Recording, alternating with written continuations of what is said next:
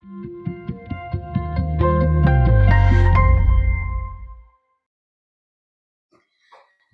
name is Kelsie Timbie, and I'll be discussing the use of focus ultrasound for the treatment of diabetes. Why are we interested in treating diabetes? Diabetes has become a pandemic. Currently, nearly 400 million people worldwide have diabetes, which equates to nearly 1 in 11 adults. Additionally, the prevalence of diabetes has nearly doubled in the past 30 years and just continues to increase.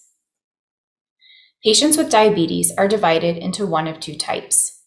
Type 1 diabetics account for approximately 10% of the patient population, while 90% of the patients are type 2 diabetics.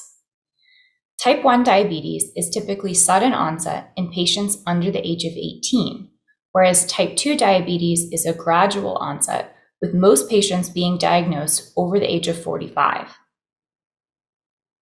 In order to understand the biology of diabetes, we need to understand how blood sugar levels in the body are regulated.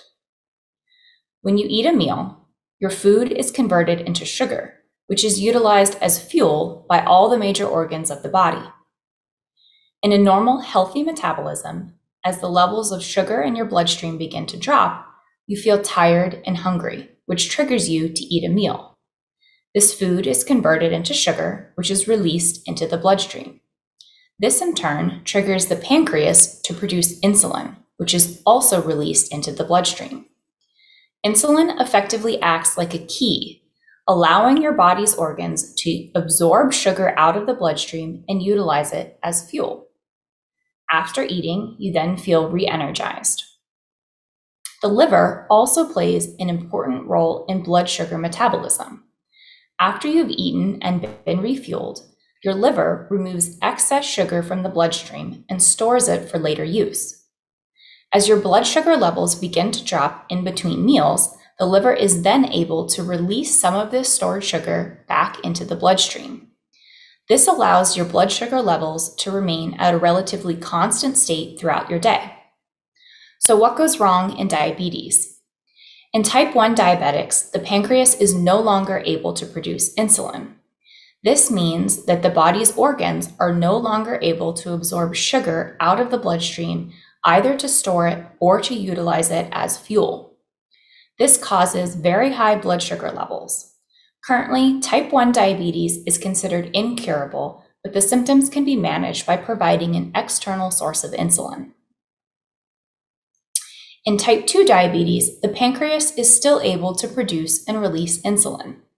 However, the body's organs have gradually become insulin resistant, which means that they are less efficient in their use of insulin to absorb sugar out of the bloodstream. Similar to type 1 diabetes, this means that the organs are unable to utilize sugar for fuel, and the liver is incapable of storing sugar. This also results in high blood sugar, but the patient continues to feel tired and hungry even after eating because their body cannot effectively use the sugar. Type 2 diabetes can be reversed if the insulin resistance that has developed in the body can be decreased.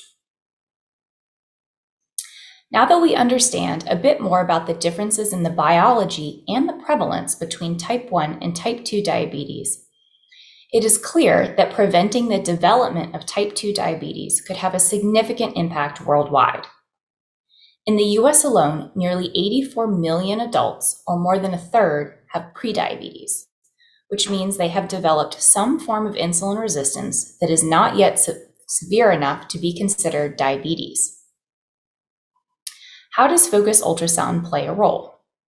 Recently, a dynamic collaboration between academic researchers and industry released a paper demonstrating that focus ultrasound can prevent or reverse insulin resistance in preclinical models of diabetes. The researchers applied low-power focus ultrasound to the liver. This in turn interacted with the nerve circuitry connecting the liver and the brain that controls blood sugar metabolism. The focus ultrasound was effectively able to reset the circuitry, reversing insulin resistance that had developed in these diabetic animals. Animals treated with this focus ultrasound protocol had their blood sugar levels return to within a normal, healthy range. When these results were published, the industry partner, GE, issued a press release highlighting the clinical significance of the results and also announcing the opening of a new clinical trial designed to test this protocol in human patients with type 2 diabetes. The researchers believe that a single 3-minute treatment once a day is capable of reversing insulin resistance and maintaining normal blood sugar metabolism in patients. We are very excited about the potential effects of this treatment and look forward to the results of the clinical trial. Thank you for your time and attention.